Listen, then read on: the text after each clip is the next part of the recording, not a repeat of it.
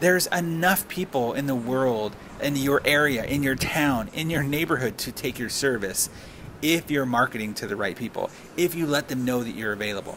I think too often we get lazy. And I say we, I'm not just talking about you, I'm talking about all of us. We get lazy in the way that we market ourselves and we promote ourselves. I'm seeing that huge in the last couple of months.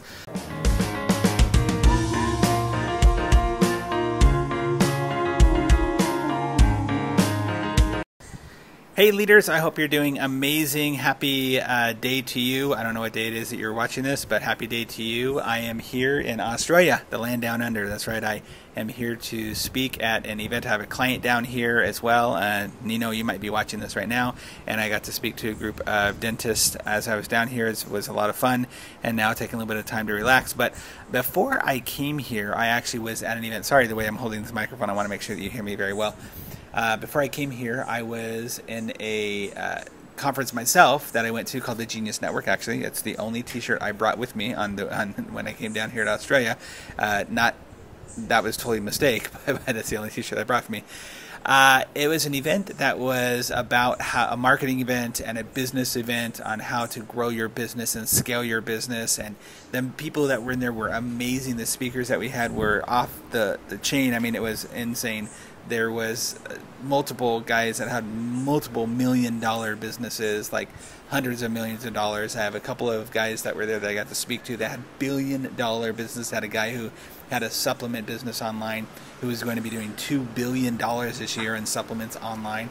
I mean, the amount of wealth and knowledge in that room was just so great. I took a ton of notes. I'm excited to share some of that stuff with you. And one of the things that I talked about is something that I wanted to just reach out and talk to you today about very quickly, because I believe it's a conversation that is almost never ending, because it's one of those things that we always need to keep in our own head. I need to have it in my own head too, and remember it, and definitely I'm sure some of you struggle with this as well. And it's the idea of competition, and this idea that competition is in your area. So I'm looking up a note that I want to make sure that I have as we are talking about this.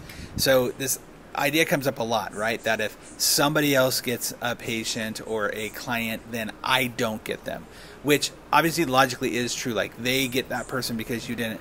But what stops us is when we see that, and then that becomes our defeat, right? It becomes like, oh, they choose them over me. That must mean something about me and something about them. I use the phrase a lot, right? Somebody choosing your service or product doesn't make your service or product better.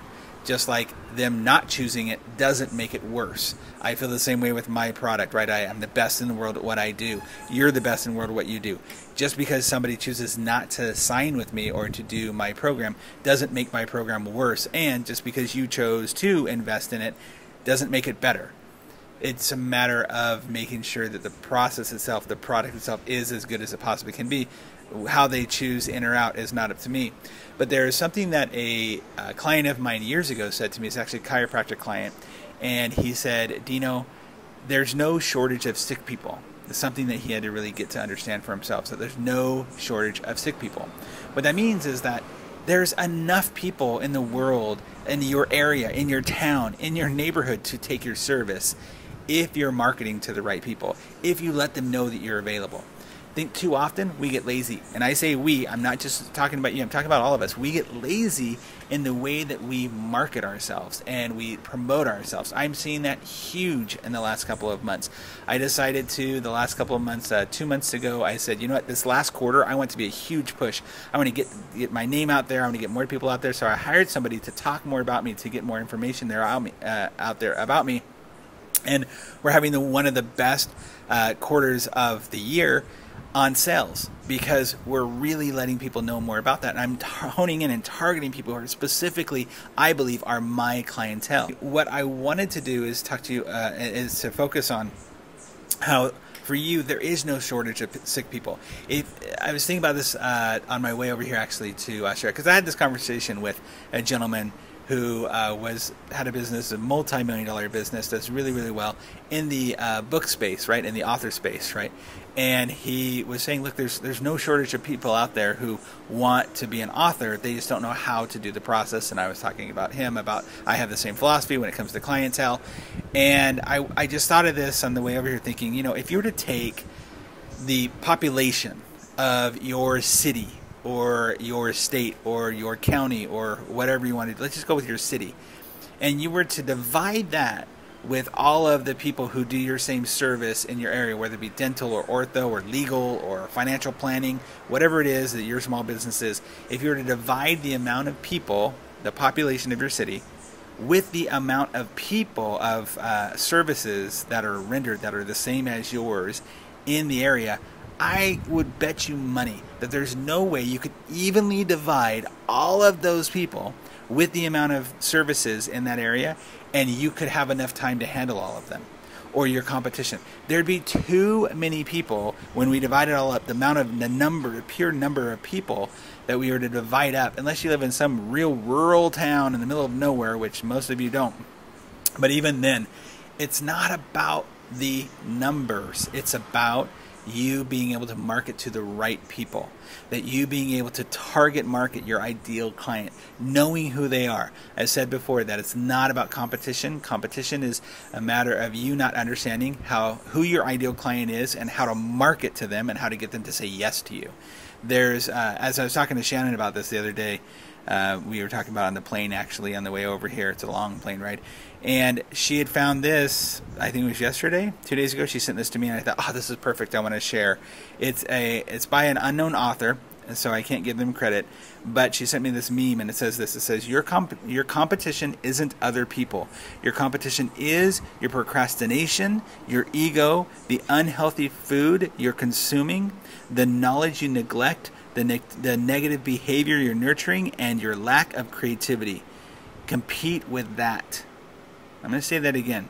Your competition isn't other people.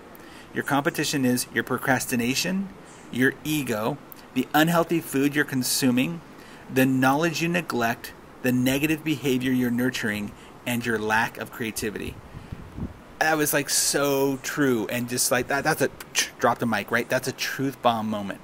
That it's not about the competition or the other people in your area. It's about your unwillingness to get up and do something different, to see things in a different view, to ask somebody else, hey, what am I doing here that's not working, and what something else that I could try, something that no one else has done before, something that's not that isn't a rinse and repeat, so I'm going to get the same results. I want different results, so I got to try new and different things. Multiple new and different things, right? Too many of us try that one thing one time, it doesn't work. It's like, see, that didn't work. I got to go back to the old stuff.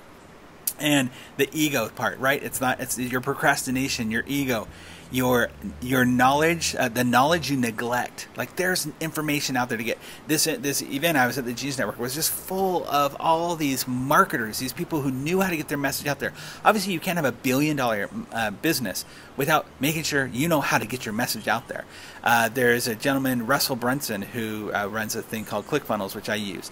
I mean, he did $3 million in 90 minutes out of a presentation because he knew how to craft his message to the right people and what they were needing and how to tell them, this is what you need. I have the answer for what you need. And then lastly, the negative behavior that you're nurturing and your lack of creativity. Wow, that's so true. That we do sometimes have this, oh, look, they got it. This jealousy, this pointing out what they have and I don't have. Or the negative parts of it. For those of you that have gotten that far in my program, you know that we talk a lot about being grateful and your gratitude journals and how powerful that is. And I want to leave you with this, there's another little piece that I wanted to share with you. Sorry, let me pull up my notes here. All right. So one of the reasons why you hired me or you're a part of this program is because you understand in some form that you can only assimilate what you can see, and you can't see your own programming. We all have certain programming within our lives, right? From whether the way we were brought up to the situations we're sitting in every single day. As a matter of fact, most of you go to industry-specific events that just continually generate the same industry-specific challenges, right? So you're going to study clubs, or you're going to seminars, or you're going to workshops where you're still talking about the same challenges from within the industry. And one of the things that I look at is being able to focus on outside of your industry, right? And being able to say, hey, I'm looking from outside the jar. I'm seeing things on a different level, because that's nothing against you. It's just that you're not able to see it because it's what you're stuck in every single day. You can't see your own programming. I can't see my own programming. It's the reason why I hire coaches for my own business. It's the reason why one of the people that we hired to help us in this last quarter was somebody who can totally see it on a different level. She doesn't do what I do. She sees it in a different way. And so she's able to give another view, which has totally helped me in my business. Was one of the reasons why I have my personal trainer, because he can see he literally watches how I work out and says, hey, and I don't say anything, and go, hey, what's wrong with your left side? Are you feeling that pretty tight? I was like, yeah. How are you noting that? I'm like, I wasn't doing anything. I didn't think I was doing anything different, but he can see it differently because I can't see my own programming. So you can only assimilate what you can see. So if you're around negative people, if you're around people that are like, yep, competition is terrible out there, or you're around, so, oh, it's so hard, or yeah, those guys that, we've got these other people moving in and we're fearing that competition, those people or the new corporations or whatever it might be, of course, that's what we're going to get more of that fear, that frustration, because that's all we can see. So my message to you today, and sorry this went a little long, I went over 10 minutes today. Sorry about that, but I just wanted to really get this message out to you that it's not about the competition. It's about your willingness to be able to step outside your own ego. Get more education on what you're doing.